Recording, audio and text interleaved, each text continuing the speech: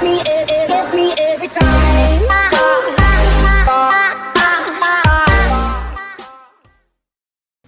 Hi everybody, this is Cesar Yanez and I'm bringing you the CYshow.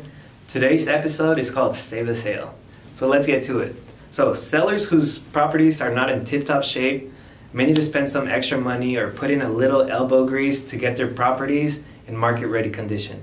So today I'm going to share with you 3 repairs that you can do to save the sale.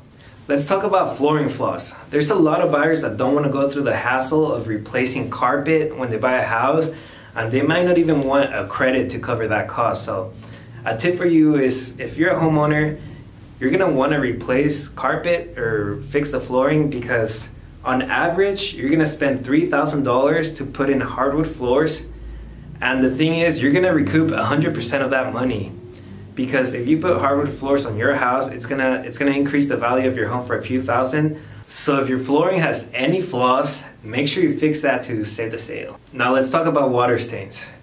Leftover water stains on the ceilings from an old plumbing problem might mislead buyers into thinking the problem still exists. So you need to fix that. On average, water stained ceilings can cost up to $670, and drywall costs $1.50 per square foot to repair. So if you want to save the sale, make sure you fix that. Lastly, let's talk about the grout. Yellow or cracked grout can be such a turnoff to buyers. So if you want to save the sale, you gotta retouch the grouting. You can have old flooring, but if you retouch the grout, it can be revived.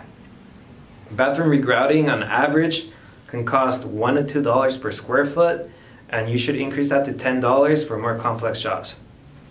Save the sale, man.